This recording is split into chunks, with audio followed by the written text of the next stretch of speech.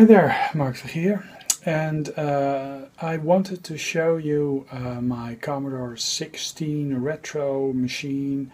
I had a Commodore C16 which was not working, and I've used the keyboard and the shell, the case, as a case for the Raspberry Pi to run retro games. Let's go take a look. Okay, here we have a Keyrah V2. This is also by individual computers, by the way. And yeah, I've hooked up a C16 keyboard and a Raspberry Pi with a USB power plug, USB hub, I mean. And yeah, this is going to become my C16 retro gaming system.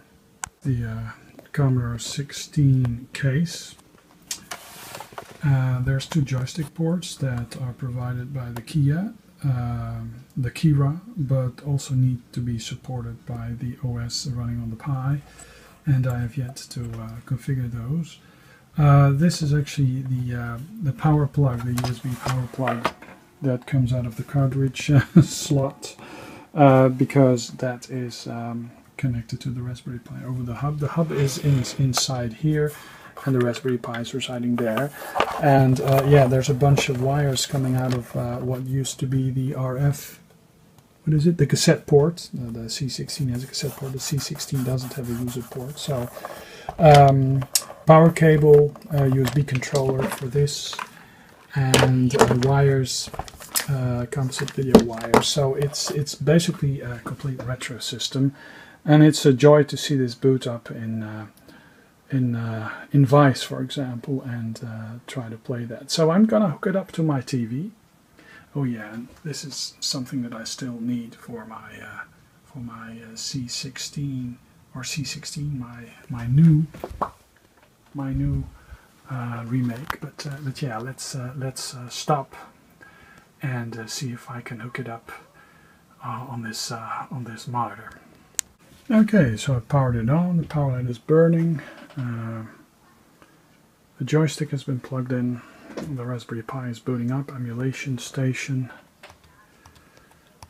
Yes, and this is also powered up. So yeah. I need to configure emulation station to use these two ports, because that would be awesome to use it with a regular 9-pin old-fashioned Atari joystick, but for now I'm just using this Logitech, and yeah, it's all coming out of that. So yeah, just a bunch of wires, and this, yeah, I really would love to be able to route it inside, but that's not possible. And I thought it would be nice just to keep the hub and all the stuff inside. So you have a power lead going to the AC adapter, and 3 leads going to the TV. And yeah, you can select the systems, ports, Neo Geo, MSX, Mega Drive, MAME, Macintosh, Commodore.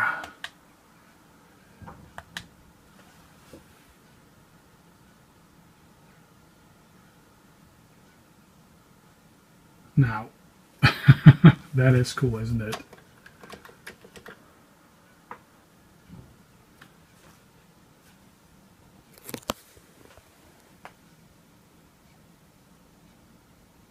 Now this is, of course, is loading forever. Let me see, go back to reset. Okay, I just needed to use the keyboard, but yeah, 10, print,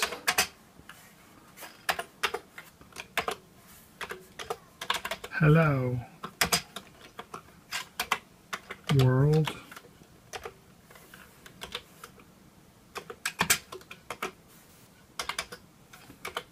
go to 10. So basically this becomes, and I'm not sure if I can run stop it. No.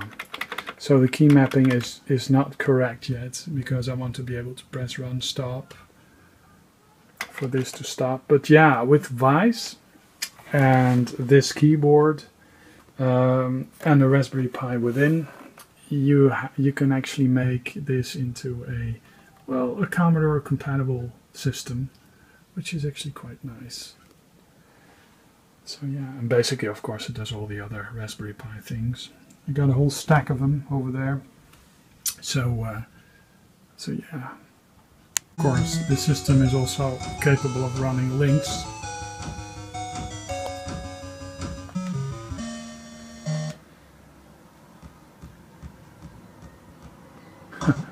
This almost could have been from a Commodore 64 if you look at the blockiness.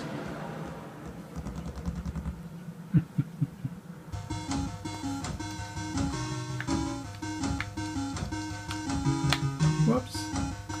So yeah, pretty cool system. Put it over there so it sits on that television. Yeah, great way to go, and yeah, just a nice way to use the old C16 case and the keyboard in combination with one of my many Raspberry Pis. I'm a big fan of the systems. Mark signing off, and I'll be back with another video soon.